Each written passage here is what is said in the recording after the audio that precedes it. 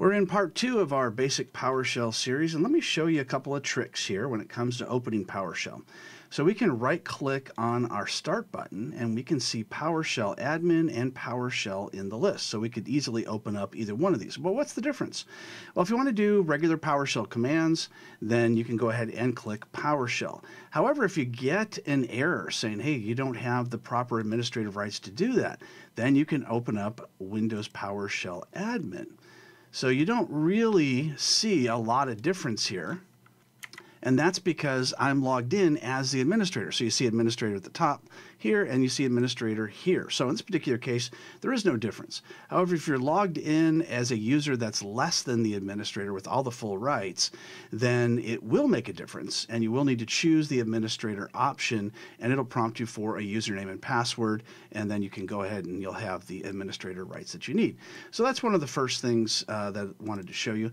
Another thing is, you see on this left-hand side, to the left of the C colon, you see PS. That means you're in PowerShell. Also, of course, it says PowerShell at the top, but it doesn't always say that. So if we do a clear screen, then you don't see that. So we see PS to the left of the C drive, so we know we're in PowerShell. However, sometimes we want to type a command that's in a command line. So we could go down to the Start button, go to Run, and then type in CMD, and we'll get a command line instead. So command line is the old-fashioned type of commands, but we still need to use them in certain cases. Maybe we've memorized certain commands, or maybe there's just not an option yet in PowerShell for that command. However, we may not want to have to go down and switch back and forth between that. So there is an easier way, and that is you can just type in CMD while you're in PowerShell, hit enter, and take a look.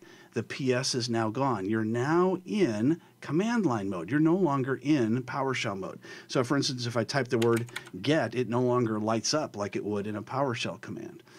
So if I want to go back to PowerShell, I'll just type in PowerShell. And now I'm back in PowerShell. Now if I type the get command, you see it lights up in yellow as it normally does. Now the same thing works if I go the other direction. Let's say I'm in a command line and I want to go into PowerShell, but I don't want to necessarily have to open up another box. So I can just go ahead and type in PowerShell, hit enter, and there we are.